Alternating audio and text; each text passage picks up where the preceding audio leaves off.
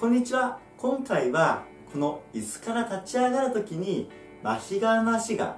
内反しないコツについてお伝えします。それでは本編です。この動画では右の足を麻痺側とします。普段内反というと歩く時の症状として困っている、歩きを何とかしたいんだという方多いのではないでしょうか。しかし立ち上がる時からもうすでに内反が起こっている方非常に多いです。そして歩きを良くするためにはまずはこの立ち上がった時の内反を減らしていくことがすごく重要なんですね。なのでぜひ今回は歩きを良くするための基礎練習として見ていただければと思います。それでは実際やっていきましょう。まずこの立ち上がりなんですけども、どのタイミングで内反が一番起きやすいか皆さん分かりますか？これはですね、立ち上がるときこのお尻が浮いた瞬間が一番起こりやすいです。横から見たときですと、この時ですね、この時お尻が浮いた瞬間に足だけで体重を支えないといけないので、この時点で内反になることが多いです。なのでぜひここをやっつけていきたいわけです。じゃあそのためにはどうすればいいのか。ポイントはこのお辞儀の仕方にあります。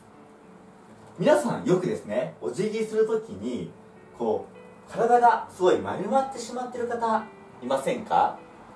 これだと体重がね、足にね乗れないんですよ。お尻に体重が残ってしまうんですね。なのでぜひ皆さんしっかりと背筋を伸ばしてから前かがみお辞儀をしてください。そしてさらにですね、こう真正面から見た時に上半身がこう偏っていることがあります。なのでちゃんと体はですね、まっすぐ前を向きながらお辞儀をするように意識してください。そうするとですね、このお辞儀をした段階でここでまず内反しないで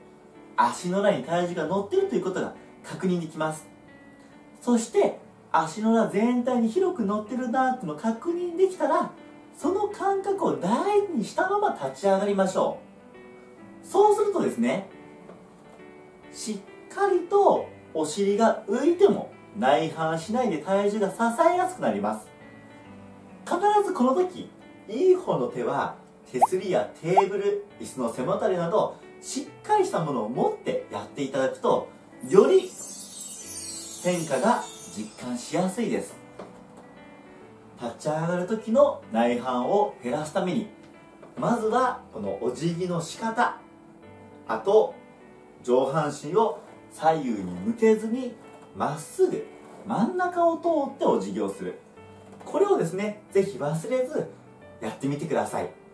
そして最終的に立ち上がった時内反が普段よりも少なければ大成功です。ぜひお試しください。